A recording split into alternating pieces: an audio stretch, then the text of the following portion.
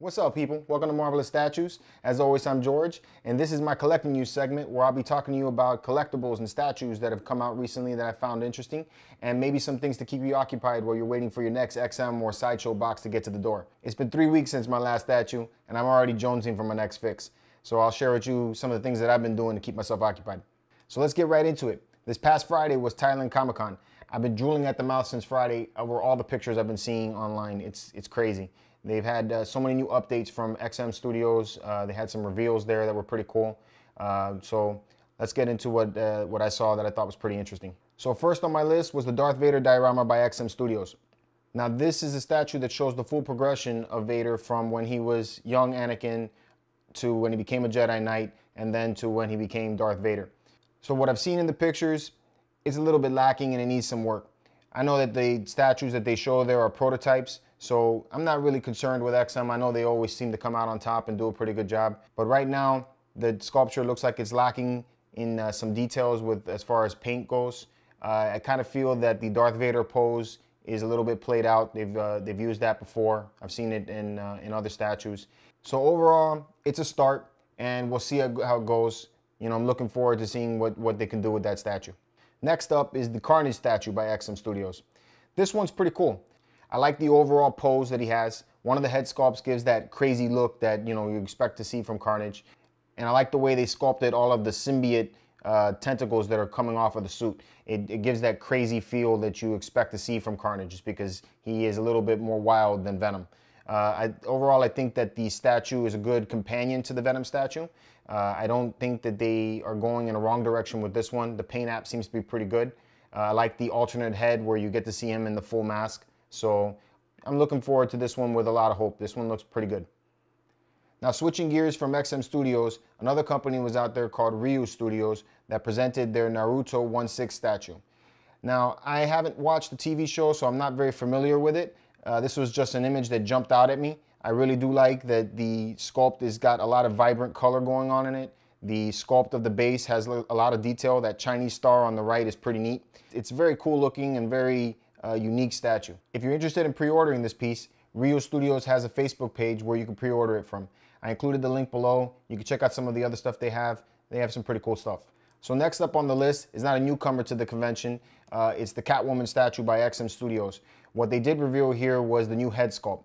So the new head sculpt shows that she's biting her lower lip, which gives it a nice sexy pose. I do think that they need to rework it just a little bit, maybe show that the teeth are actually biting the lip. Right now it kind of looks like she may be snarling if you don't really get up close on it. So overall, I love the Catwoman statue. The pose, the motorcycle, everything looks like it works together. It's going to be a great companion to the Batman piece. So look forward to that review soon. So again, next up is not a newcomer to the convention, but I feel that it has to be mentioned. This is the epic X-Men Sentinel diorama by XM Studios. Takes me back to my 1990s cartoon that I grew up with. Man, I love this statue. There's so much detail going on here that it's too much to mention in this short video. I mean, you have all these awesome characters in the scene. You have Beast, Psylocke, Colossus, Jubilee, Archangel, and Bishop, along with this monstrous looking Sentinel in the center, all in this one big battle. It's great. I love the detail. I love all of the work that they did here. Unfortunately, this thing is extremely expensive and extremely huge, even at 1/6 scale. If I was to get this, I'm sure my wife would kick me out of the house. So this will never make it here, but it's awesome to see in pictures anyway. So the next one on my list is the Optimus Prime statue by XM Studios. Now, this one got a little rework of the pose from the original images that I saw. The new pose has kind of a whole Saturday Night Fever going on with it. I kind of like the original pose a little better with the gun kind of pointed in the direction that Optimus is looking. Overall, the details are insane, like you would expect to see in a Transformers statue. Lots of things going on in the sculpt that I like with the base. The color app needs to be brightened up a little bit, but I like it. It also has some light up features, which is pretty cool. And the statue now comes with the truck that you can display alongside the statue. It wasn't shown at the convention, but I've seen images of it and it looks pretty cool. So the next two statues were prototypes. They didn't have any paint applied to it, but they are pretty damn cool. So the first one of these is the prototype of the Predator statue by XM Studios. This thing is insane. It has so much detail going on. I love the pose. I love the way he's just sitting there like screaming in the air. Has a lot of dynamic strength and feel to it. It's awesome. The skin has so much texture. The base as well. I mean, I really like that they added those skulls into the base. The weapons also are full of all kinds of details and texture. He has all his armor and everything shown in it. It's great. I'm really looking forward to see where they go with the paint app. And then the other prototype that was being shown was the Iron Man Hulkbuster. Now this one has a whole Titanfall feel to it. I like how the Hulkbuster is, in a down pose. Looks like it's been through some battle. And, Iron Man looks like he's jumping out, getting ready to blast somebody. I mean, it's really good feel to the statue. So much detail, just as the same as with all the others that XM Studios puts out. There's no word yet as to if it will have some light up features, but I like where they're headed with it. I can't wait to see what they do with the paint. So now we're gonna get into my personal favorites of the show. The first one on my list is the Winter Soldier by XM Studios. So I like that they went with a comic book feel for this statue. I love the way that he's posed, that he has the gun, holstered up there and the knife in the other hand. The detail on the metal arm is done very well. Has very nice robotic arm look to it, which they did very well, and they have the gloves there with the knuckles showing out. I think that the hair looks like it's sculpted very well. I like how it looks like it's just blowing over on his face. The base that he's standing on looks like it has a lot of nice detail, and the paint app and the design look like it's done very nicely. Overall, looks like a very nice statue to own. So the next of my favorites is the Spider-Man statue by XM Studios. Now, I love the way they did the whole swinging around the post, and they did a nice job with the sculpting of the spider web. It looks awesome. I like how that's done. So another cool feature about this statue is that it gives you some options to have different characters from the Sinister Six chasing after Spider-Man. So they give you the option for the Dr. Octopus tentacle. You have the symbiote from Venom. You also have the hand, the sand hand from Sandman, and you have the scorpion tail from Scorpion. So I thought that was a really cool touch. So the only two things that I could see that maybe need to get some rework is the face on the unmasked version of Spider-Man. I'm not really feeling the way that looks, and I don't really like the pumpkins on top of the post. I feel like that they're both aimed in the same direction. I feel like you should probably have one angled down slightly just to give it a difference. Otherwise, it looks like they're attached at the top, and it just doesn't feel right. So this is a convention exclusive statue. What? Yes, Jerry, I'm disappointed too. But, just because it's a convention exclusive doesn't mean you can't get it. It just means that we're gonna have to get it on the second market. So the next one on my list is the very sexy Black Cat by XM Studios. I really like the way this statue looks as well. I feel that this is probably the best Black Cat that I've seen in a long time. So I really love the base of this statue. That cat is sculpted extremely well. I love the detail that they have going on there. The color looks beautiful. She is in a very provocative pose. I think that it's a well-sculpted look for her. The face is done extremely well. I love how has the two switch out hands where one looks like it's touching her teeth and then the other one shows her holding the diamond. It's done very nicely. Very popular statue right now from what I heard. So my suggestion with this one is pre-order while you still can. So at the top of my list, and my personal favorite, is the Spider-Gwen by XM Studios. I think that this statue is just cute. I love the way that they made her look on this.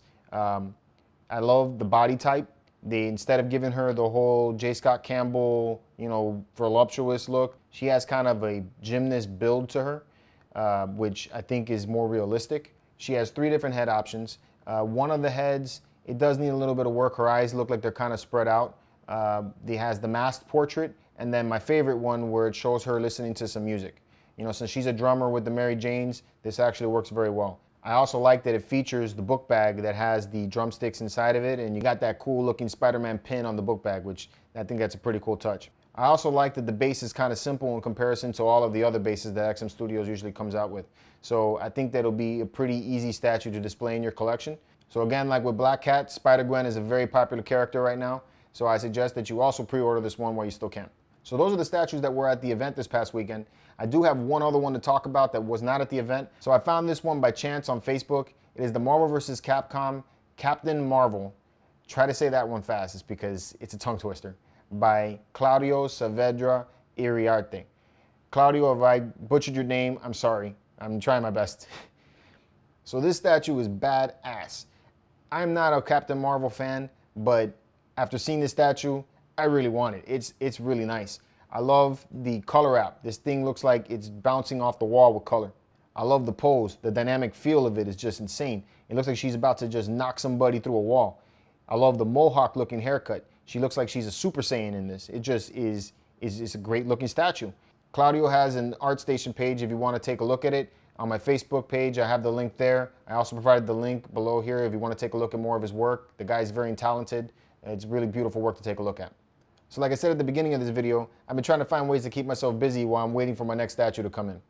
I went and downloaded the beta for the Marvel Heroes Omega on the PlayStation 4. It's a pretty good game. I've played the game on the PC. I'm actually feeling the way it is on the PlayStation. I like being able to play with the PlayStation controller. It makes it a little more comfortable for me. If you were a fan of Marvel Ultimate Alliance, this one's right up your alley. It's just like that game, except you're playing as one character and you can play with your friends. So it's a lot of fun. The beta started April 21st and will go on through May 15th. When the game releases, it'll be free to play. So check it out if you get time.